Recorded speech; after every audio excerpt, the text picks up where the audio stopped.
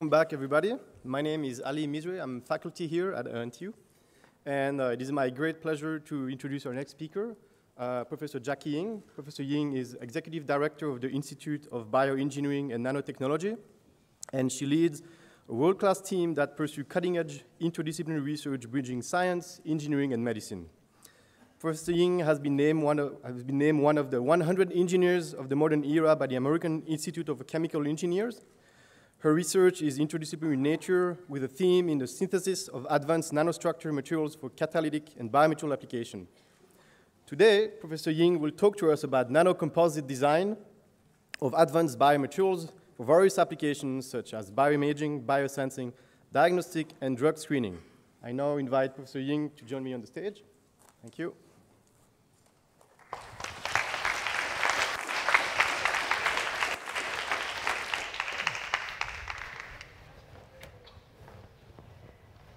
Good afternoon. It's a great pleasure to be here. I want to start by thanking the organizers for this opportunity to speak to all of you.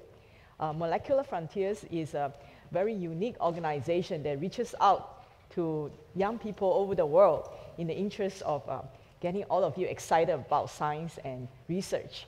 So today, NTU really has done a great job bringing everybody together. I actually grew up on this campus between the age of 7 and 15. My father was a professor here, and so it's really a pleasure to be back in this campus. Okay. So today what I'd like to do is to describe to you about nanotechnology, the enabling tool for 21st century. Okay. So can I have the first slide? Okay. So nanotechnology, I'm sure many of you have heard about it. Today, I would just like to share some perspective on how we are trying to develop this toolbox for future use. Okay? In particular, I'd like to share a very unique experience I had a few years ago working in this Blue Ribbon committee that looks at the grand challenges for the 21st century. This was organized by the National Academy of Engineering. In particular, you can see that we identified 14 areas whereby we have grand challenges for engineering to make a difference on the sustainability of our current lifestyle, right? Health of the people, vulnerability issues, as well as joy of living. So this, I think, is a very interesting report, and I encourage all of you to look it up on the website. Okay? In particular, there's a few things that are very close to our heart. For example, in terms of impacting health, we are looking at developing nano devices for early diagnosis of diseases. Okay?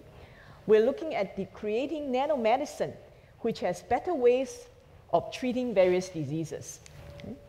We're looking at developing nanoporous materials in the form of membranes so that they can allow us to have greater access to clean water. Okay? So the first two items impact the health, and this item, clean water, is really important to the sustainability of civilization. Okay? The next area is dealing with greenhouse gases. Many of you know about the global warming effect. We have too much CO2 that is emitted to the atmosphere. How do we sequester them, and better still, make use of them? Basically, will involve the development of new nanocatalysts. Okay? And last but not least, in a country like Singapore, we have plenty of solar power. Right? How do we harness this as a useful form of energy and make it economical? We'll rely very much on creating nanocomposite systems. Okay? So let me start by giving you an example. We face a number of infectious diseases. Every year we have various different problems. Okay?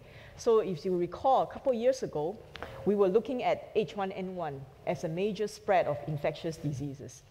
So in molecular diagnostics, it has a major role to play in being able to detect these diseases early on to prevent the spread of these diseases to create any epidemics and pandemics. Okay?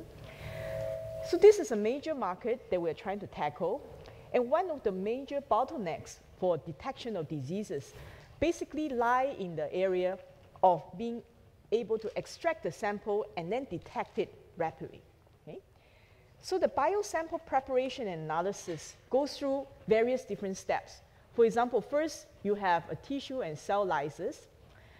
And from there you extract the DNA, RNA, and protein. You then need to amplify the signal in order to detect it. Okay?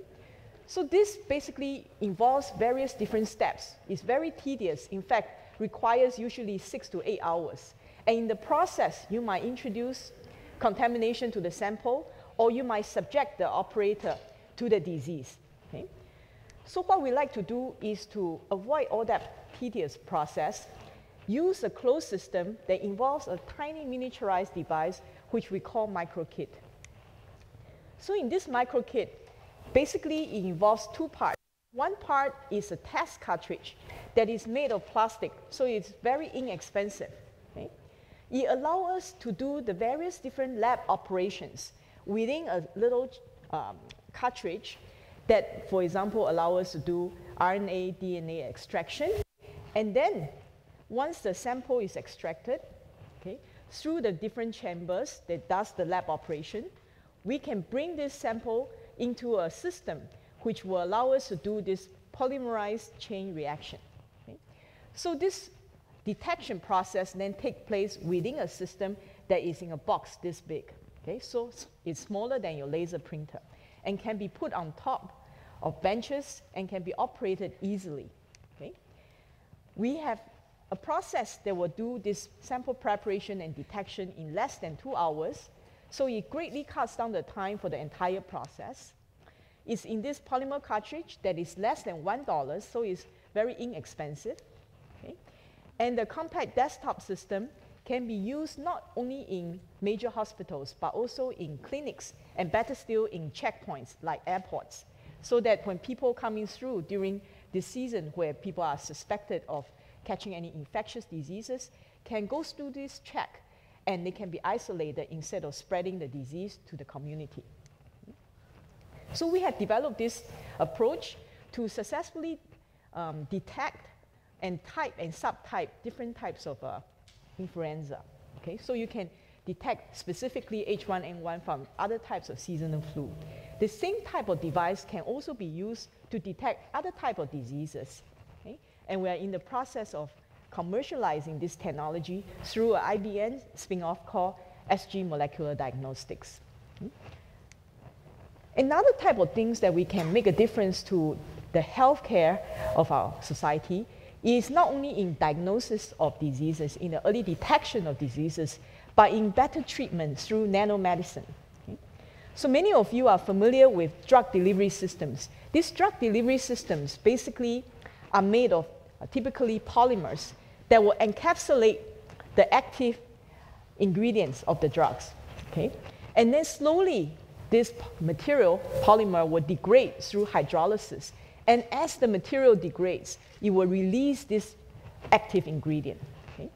So this type of approach has been used very often in your pills. Okay? They allow for a constant or exponential release of the drug over time. So sometimes you can take this medicine just a few times a day instead of every other hour.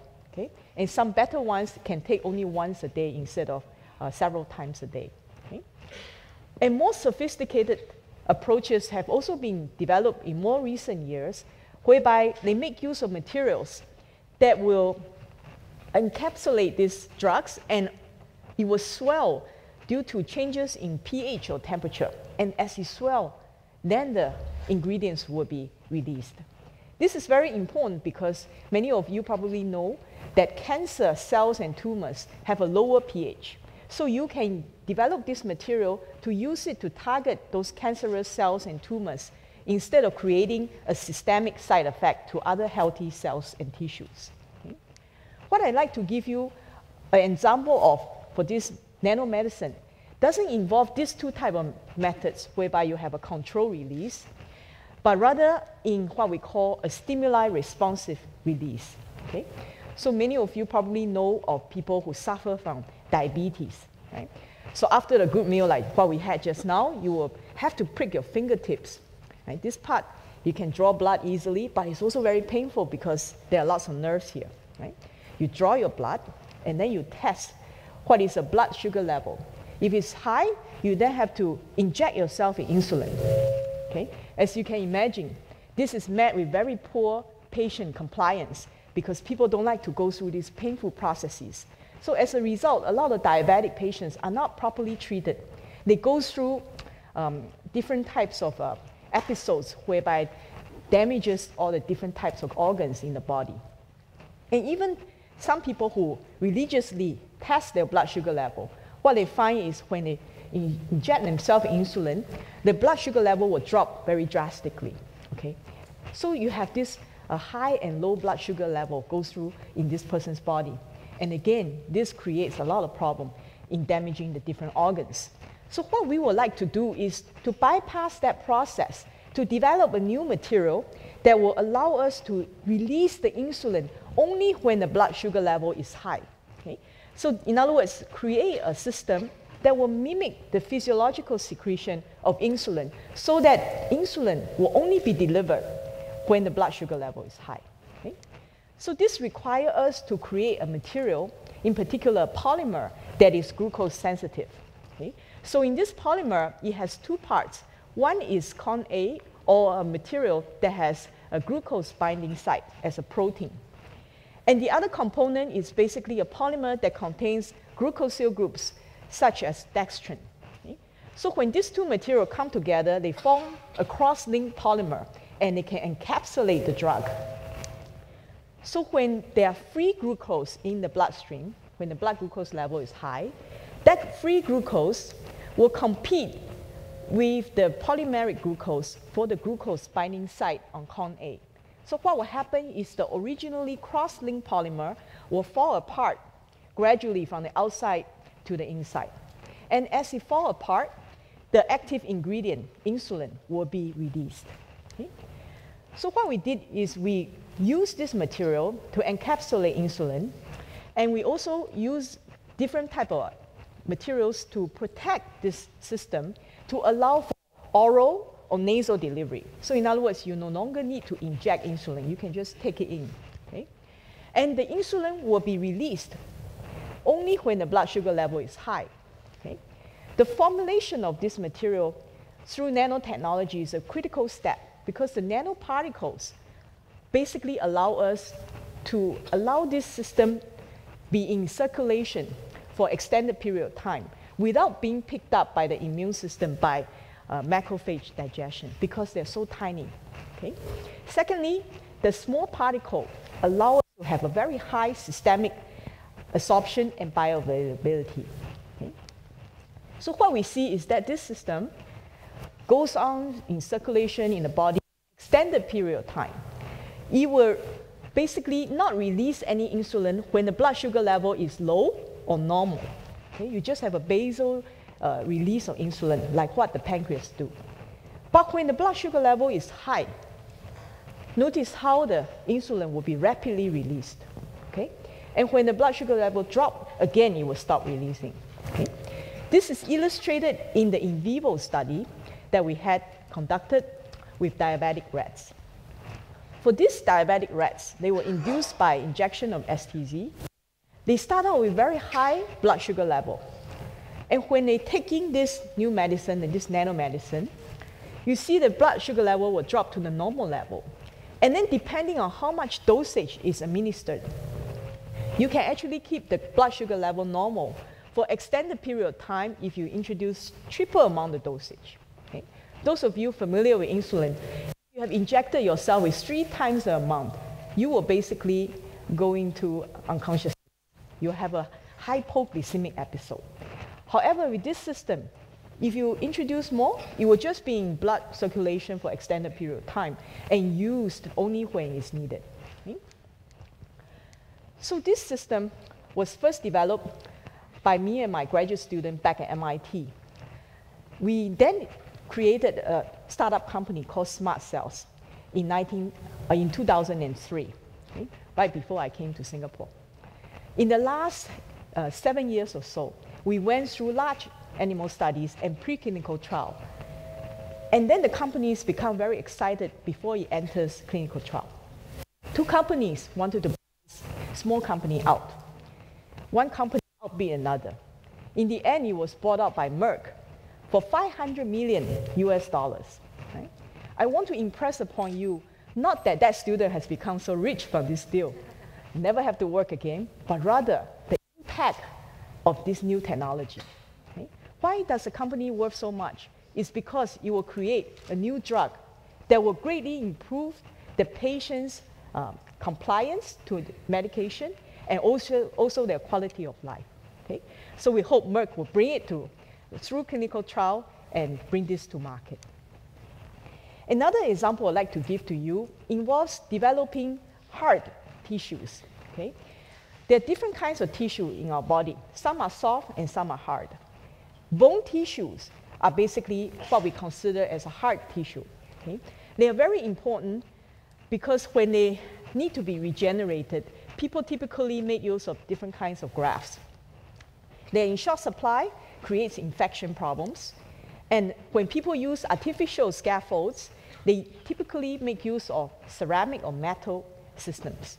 And sometimes they also use titanium-based alloys. Okay? So if you think about our body, we don't have all these foreign materials. Titanium alloy especially is one of the things that will create a lot of wear and tear, a lot of debris in the body with surrounding tissue. They're incompatible basically because they have different mechanical properties and different types of pore structure from our surrounding bone. Okay? So what we want to do is to learn from nature. Right? The other example I told you how we try to learn from nature to deliver insulin only when it's needed. This example, we are trying to learn from nature by looking at our physiology. The bone is basically made up of collagen matrix with hydroxyapatite nanocrystals. These hydroxyapatite nanocrystals are very important because the combination of these two materials gives our bone a lot of ductility. So when we are young, we have nanocrystals. And when we are older, we have micron-sized crystals, and our bone loses the ductility. So young people, when they fall down, they don't break a bone, but old people can crack a bone very easily. Okay? So we learned from nature. We basically created a collagen matrix for our tissue scaffold, and then we synthetically made nanocrystalline hydroxyapatite, which are basically calcium phosphate materials. We process them in such a way that they have an architecture similar to natural bone, besides having the right chemical composition. Okay? So this is what our nanofoam scaffold looks like. It is highly porous, and it has a hierarchical structure. The nanometer-sized pores are important for protein absorption. Micron-sized pores are important for blood vessels to grow through them, for vascularization. And the very large pores are important for cells to proliferate and to migrate. Okay? So in our bone, we have this very interesting hierarchical structure, which is illustrated here. And we were able to mimic this in our nanofoam. Okay? So when we create a defect in a bone, we create a critical size defect, it will not heal by itself after 5 months. Okay? So this is in an animal, in a rat femur. If you use one of the best material out there that's commercially available, like Becton Dickinson's material, what you see is that there is partial healing, but there's also inflammation around the surrounding implant. Okay? Where else, if you introduce our material, the material will slowly get resolved, and the new bone will get formed and deposited. Okay? So within 5 months, the bone will completely be healed. Okay? So this is the type of things that we are trying to do, and we are now pushing it through large animal studies in Singapore. Okay? Another example involves a very complicated organ in our body. And here, what we are trying to do is to look at whether there are better ways to do kidney functions. For kidney, it basically has a number of different major components. It's a very complicated organ whereby you have the glomerulus, which does the hemofiltration. Okay? You also have the proximal tubules, okay, which does the reabsorption of nutrients like glucose, amino acids, etc. Okay?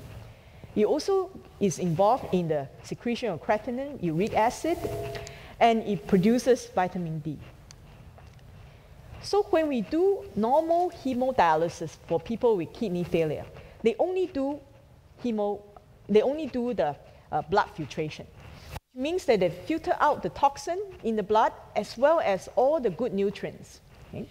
When we want to present a better solution to these kidney patients, what we try to create is a biomimetic kidney device, okay, which has two components. It not only has a hemodialysis component whereby you filter out the albumin, urea, and creatinine in the first part.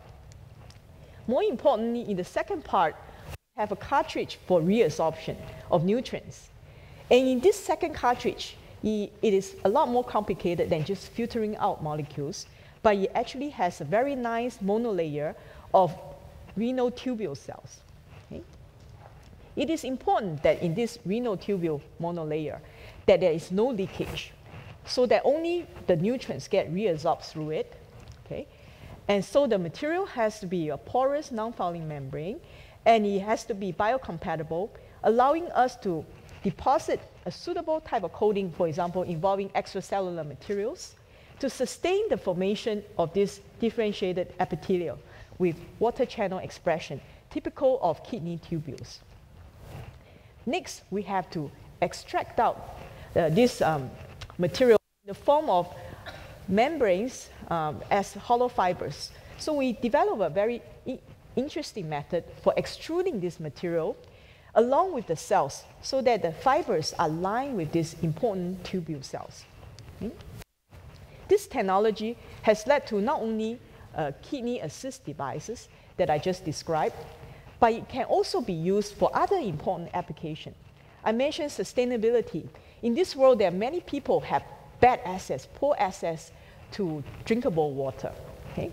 So drinking water is a very major problem, and what we want to do is to develop a membrane technology that will allow us to purify water.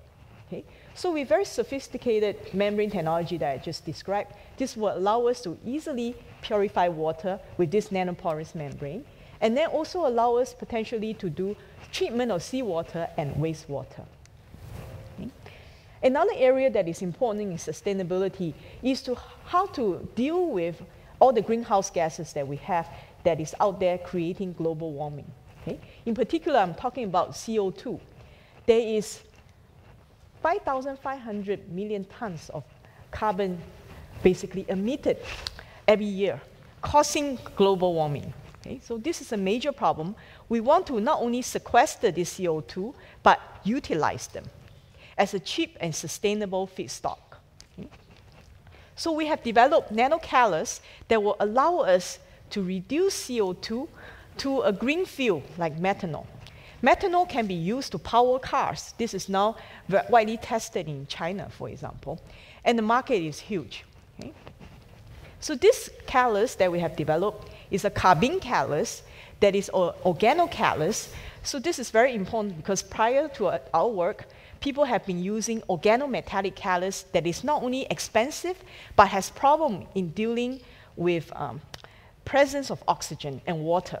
And of course, we know when there is CO2, there's going to be water and there's going to be oxygen. Right?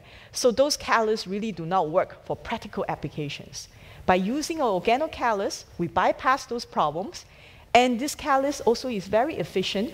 It will work at room temperature with very high yield, compared to conventional callus that are very slow and require high temperatures. The other thing that we did was to look at how we can make use of CO2 to convert it to various pharmaceuticals and chemicals. So again, using callus, we have developed methods that we can convert it to propylic acid and acrylic acid. These are very important chemicals used in our petrochemical industry as well as in the materials industry as polymers.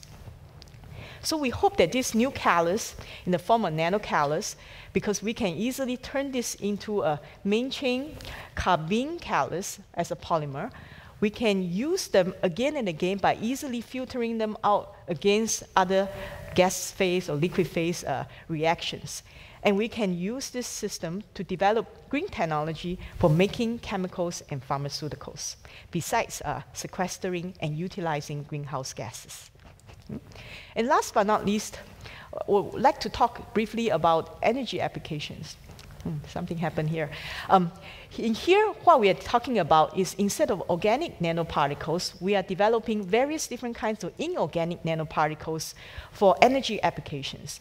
You can see that these catalysts have very interesting characteristics. They're all tiny on the scale of several nanometers. So for example, you can have the inside as a platinum, as a cage, you can have the bell, as a platinum and ruthenium, we can have the bell cage catalyst. We can involve semiconductor quantum dots and metals, and we can have things that like gold decorated on the semiconductor, or have necklace-like catalysts.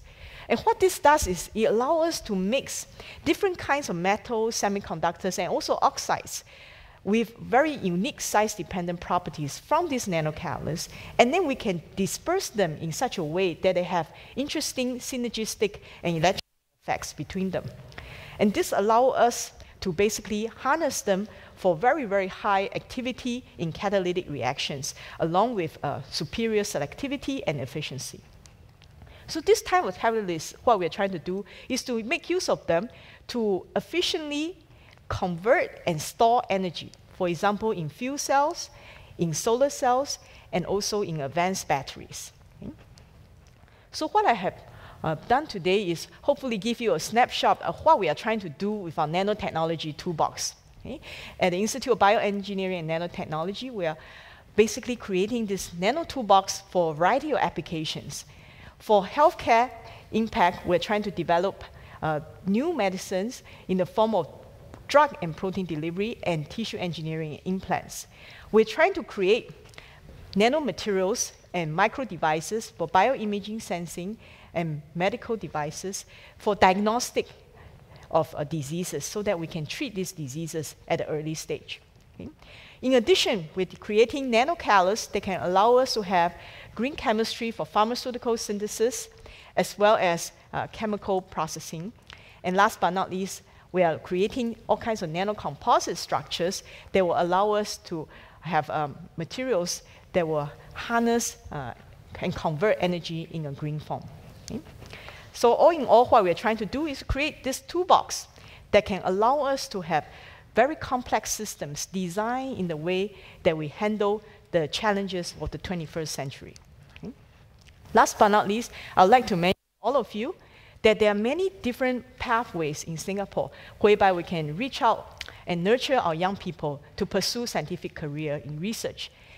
Our Agency for Science, Technology and Research has been nurturing young talents in research. In fact, we have now 1,000 local PhD students in the pipeline, and many of them are either pursuing their studies locally and overseas for their bachelor, PhD, and postdoc training. And some of them have already come back and been deployed in our research institutes as well as at the universities. Okay? We hope that you will consider these various different scholarships. And also in our institute, we have an outreach program for the young people. And here we are organizing various activities for open houses, seminars, and workshops. We have reached out to more than 54,000 students as well as teachers in the last 9 years. And many students are also applying for our youth attachment program, whereby we basically will have about 200 students attached to us every year for a period of at least 1 month, doing experiments and research in our institute. Many of them have gone on to win various different awards for science and technology fairs, both in Singapore and also overseas. Okay? So I'd like to encourage you to look at our webpage and apply to our youth research program to gain more research experience. Okay? Last but not least, let me acknowledge my co-workers for the work led by our team in the microkit.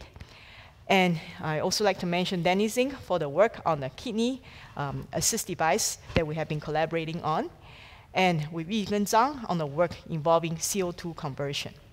And we are grateful for the funding from the Institute of Bioengineering and Nanotechnology, which is part of the Agency for Science, Technology and Research. Thank you very much for your attention.